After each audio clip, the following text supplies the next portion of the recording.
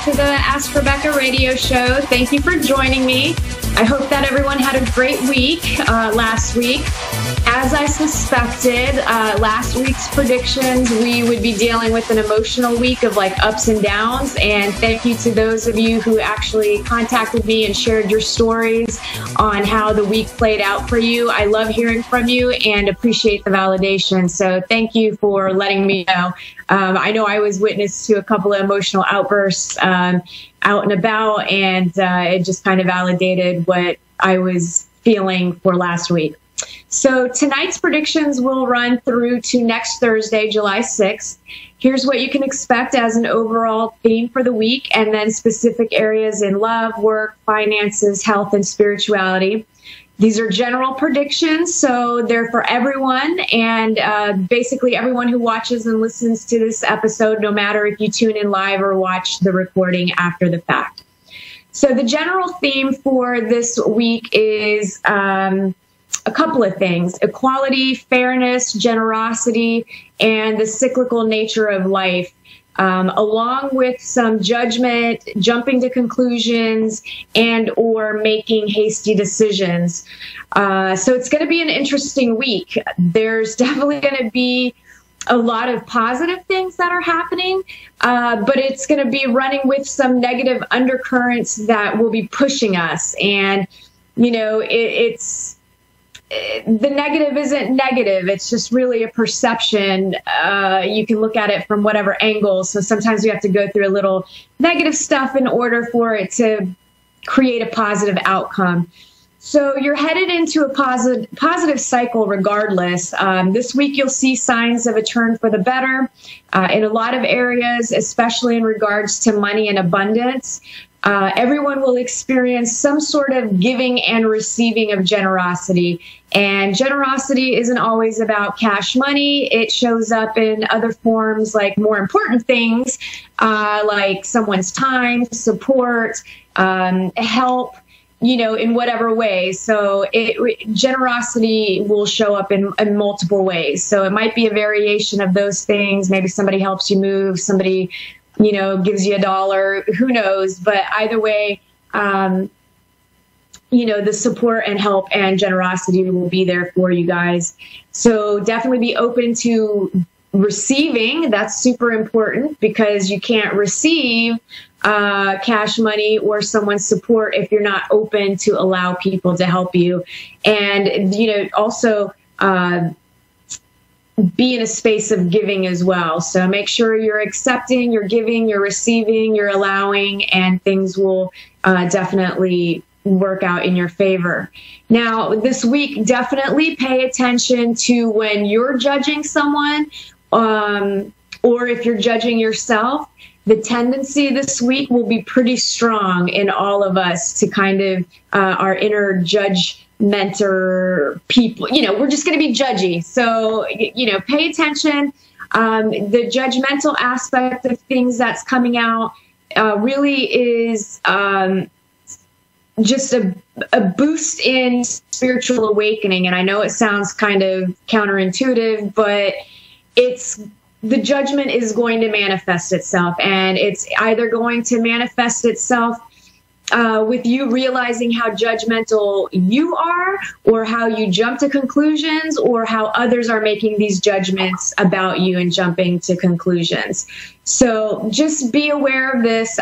It will happen. Like, there's no doubt in my mind, it will happen. It's happening. So become aware of this type of behavior in yourself and others, so that you can put a stop to it within you and give others more chances to overcome judgment as well.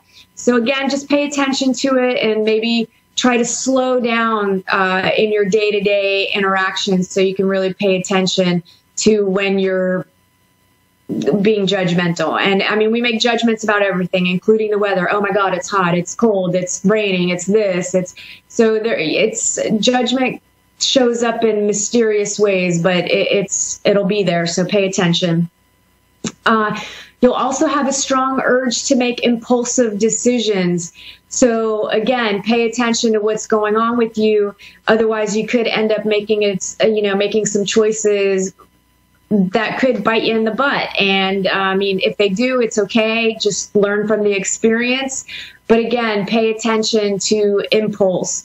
And it could manifest itself in a number of ways. Again, in the U.S., the 4th of July is coming up. Everybody likes to go out and drink and have fun. So just, again, pay attention. Don't be impulsive about choices that you're making.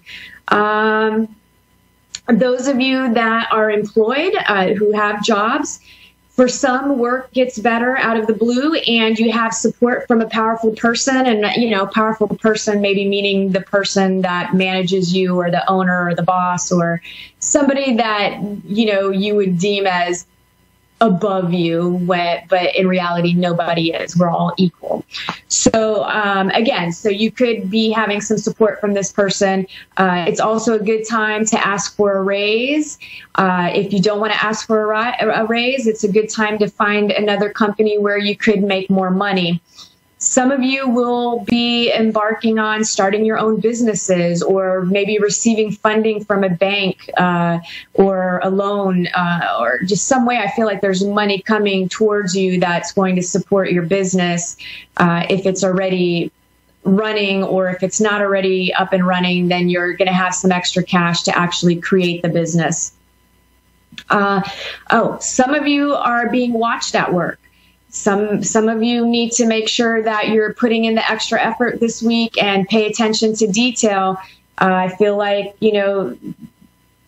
eyes are watching to make changes. So make sure you're paying attention. If you've been trying hard and you've been doing your best, it will pay off. If you've been slacking off at work, well, then you better get quickly organized and, make it look like you're just on top of your game, because it could work out in a negative way for you, or what perceives to be maybe a negative way, but it could be a blessing in disguise. So either way, just know some of you might be being watched. For those of you that are looking for a job this week, it's really going to be kind of slow. It just doesn't feel like there's going to be any real forward moving type action-oriented stuff happening. I think it will be more along the lines of maybe, on Saturday or something, you have a little downtime and you're vegging out, and maybe you're doing a little bit of a search online for some jobs, or maybe you're updating your resume. I kind of feel like those of you that have been pounding the pavement to find a job, maybe this is a good week to kind of take a break, obviously not complacent, but maybe just relax a little bit and give yourself, some downtime of not stressing yourself out about finding a job. Sometimes when we let go, it just ends up happening naturally. Love, those of you in committed relationships or dating, marriage, whatever you want to, whatever your status is, but if you're entangled with someone else, then this week your relationship will, I think it'll be a time of like happy, generous, fair, and balanced, or it's going to actually be you realizing how your relationship is none of those things I just listed, where they're out of balance, unfair, not generous, and unhappy. So for some of you, it is going to be a make or break kind of week. So, I don't feel like it's going to be a week of like arguing and fighting. I just feel it's going to be this spiritual awakening of just having realizations that you're not happy about these certain things. Either way, I feel like you all need to allow yourselves to receive from your honey, your baby, whatever. Be open to receive from them, whether it shows up in a material way or a spiritual way. Just have your heart open to receive, and then be sure that you're reciprocating that in kind as well. And if you're on the negative side of this, then you need to get very, very clear about what it is you want out of life and what you want out of this relationship. It's time to stop going round and round and either make some positive changes for the better, or maybe it's time to cut your losses and move on. So give some real thought and consideration to that. Obviously, do not make any hasty decisions, because that's going to work against you this week. So no hasty decisions. Those of you looking for love, I feel like Some of you, I feel like you're likely to meet someone who's positive, kind, and generous. And it feels to me like it will be someone that you meet through an introduction. So from someone you already know, whether it's an acquaintance or a friend, or, somebody just going, hey, have you met my friend, so-and-so? Let's see. Oh, and for those of you that are open like that, I just feel it's important to let other people in your lives know that you're actually dating, that you're looking, that you want to be, out there meeting someone, because, again, it's only going to up your chances. Like, you want to be putting yourself out there.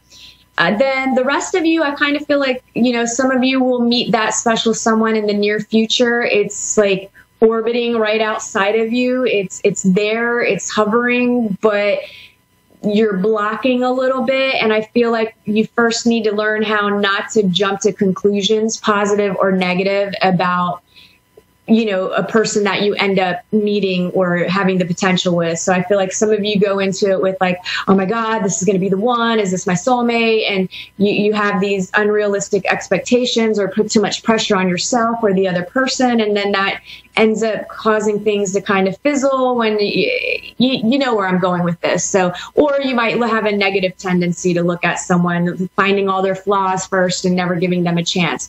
So this week, maybe have some realizations about that if you've caught yourself doing that in the past with other people that you've attempted to date.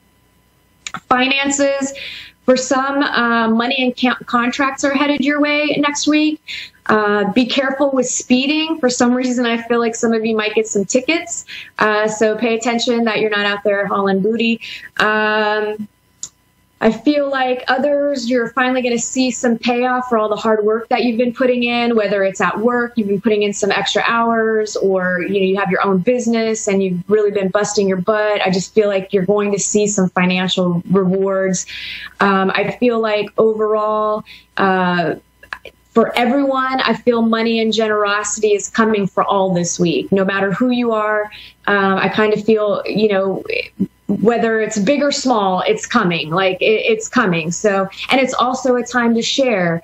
Remember, what you put out is what you receive. So what goes around comes around, and giving and receiving go hand in hand. So, give a little. If you have a little extra to give, just give a little. Health. I feel like you can expect an increase in health and vitality for the week.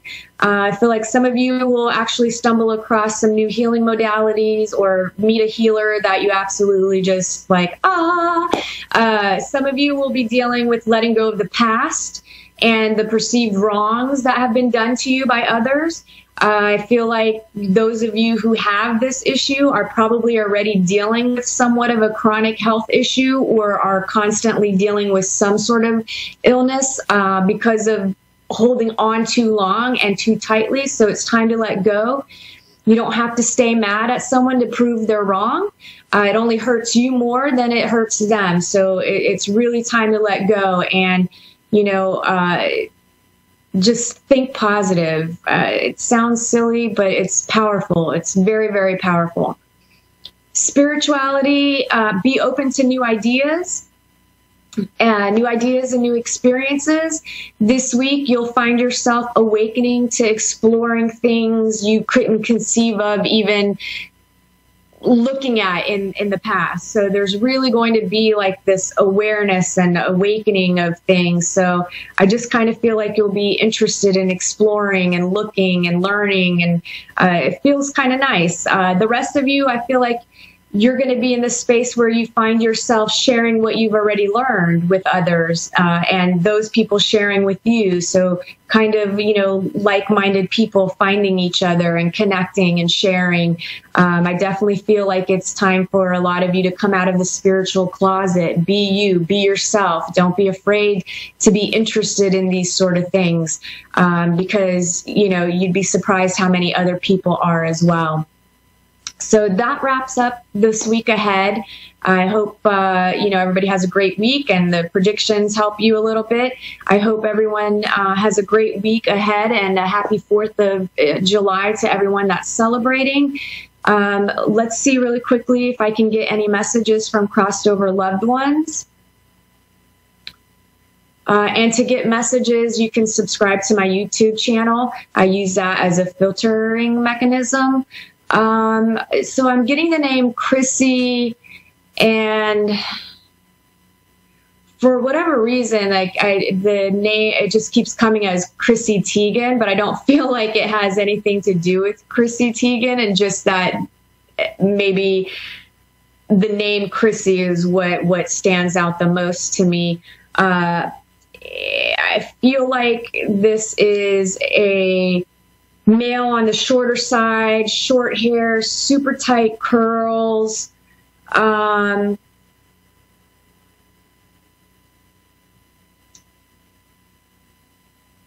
he's not really saying anything. He's just kind of showing himself to me. He's got jeans on, a belt, long sleeved shirt. It almost looks like all jean attire.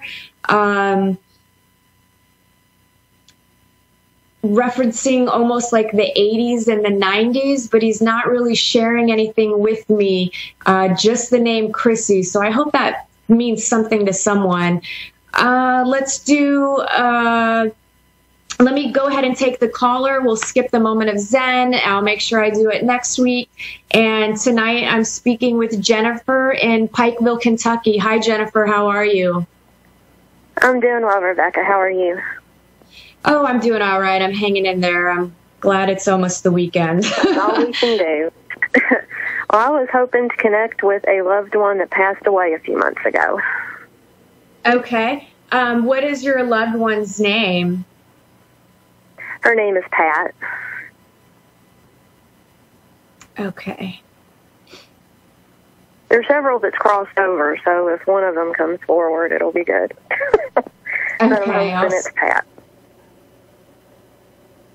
So I feel, okay, so Pat is not able to really communicate with me. So I feel like I have a person that's coming in and kind of saying like, she's okay, she's healing.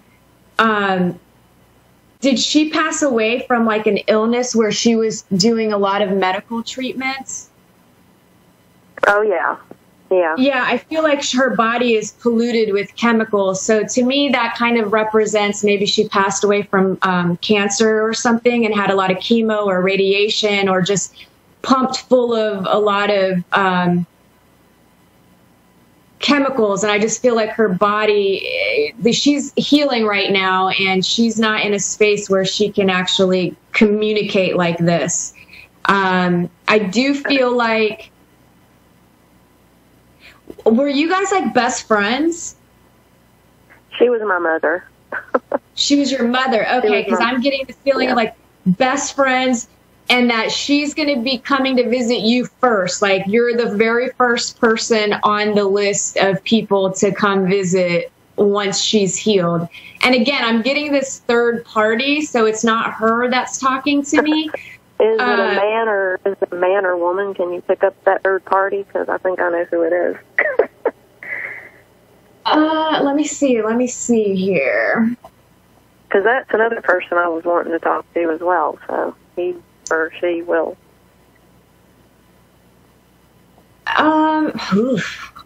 It's weird because I don't really feel a gender with this person, but when I'm pushing, I almost feel like it's a male. And it feels, it's weird. I feel like I see him in suspenders. Does that make sense at all? I guess, yeah, a little bit. I was hoping it was my grandfather. Okay, is he bald? Because it's really weird. Okay, this is how I'm going to describe. I'm going to describe to you what I'm seeing, and I'm trying to interpret this, but he's not very sure. Basically, I'm seeing a man wearing jeans with suspenders, but he's showing himself like completely bald, like completely hairless. Was your grandfather bald? No, he wasn't. No. The one that's still alive, it sounds like you're describing my dad, but he's alive. Okay, so then maybe whoever I'm Daddy talking wears to suspenders a lot. And he's bald? Because I just see... Yeah, my dad is... I'm sorry, what? I said my dad is bald, but he's still alive, and his dad is bald, and he's still living. So I've got 2 grandmothers over there, but I don't know, they tend to make themselves known around me a lot, so my grandmothers do. Both of them are over there with my mom. The energy that's communicating with me, I don't feel like is connected to you as a loved one. I feel like this is maybe just an energy that's coming in. Like, there's no gender attached to whoever is giving me this information right now. But I'm just seeing the images, and it could very well be connected to people that are alive. But this energy is communicating to me for your mother. So I feel like it could potentially be your dad that is the topic of conversation of the images that I'm being shown. Yeah, she would be worried about my father, probably. So. Now, you said your grandmothers both have passed away? Yeah, they're both over there. Does the name Eleanor mean anything to you? Eleanor, no, but one of my grandmothers had a sister named Helen.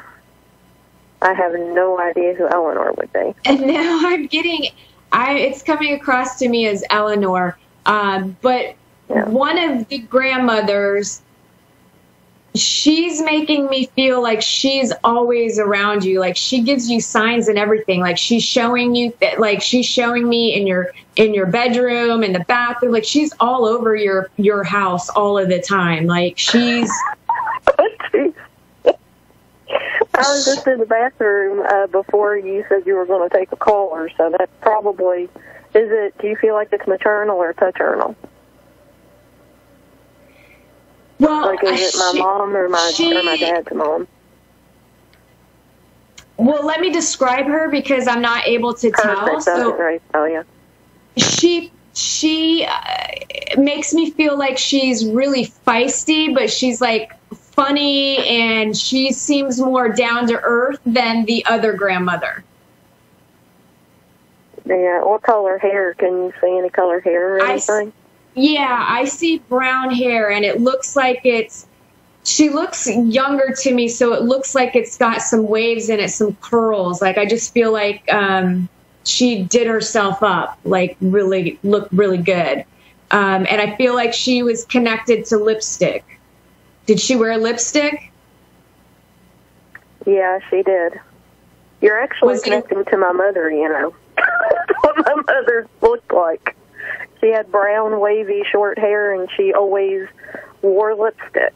That was the main contention when we buried her, that she had lipstick on her lips. Yes, because I feel like she's literally like saying, and was it like a red? I feel like it was a reddish colored lipstick. Like, she's really attached to the lipstick.